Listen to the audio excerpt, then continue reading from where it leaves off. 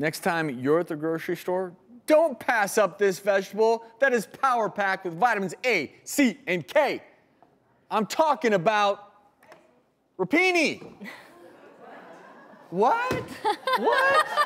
Come on, let's give it up for rapini. Looks like broccoli, but rapini is actually related closer to the turnip. One serving has 34% of your daily value of vitamin C, 21% of your vitamin A, 180% of vitamin K of the recommended amount.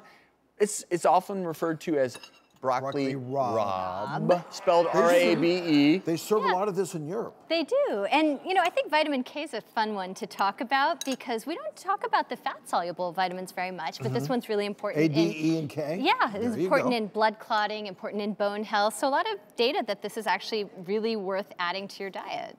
What do you think, guys? Its taste is much more intense than regular broccoli. Good fats. I'm a huge fan. What do you think? I feel like I'm in Italy. Yeah, it does feel very Mediterranean. It does. Yeah, it has that strong taste, but not too heavy.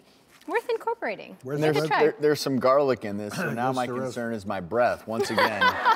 It all gets back to the breath. It all goes back to the mouthwash, right?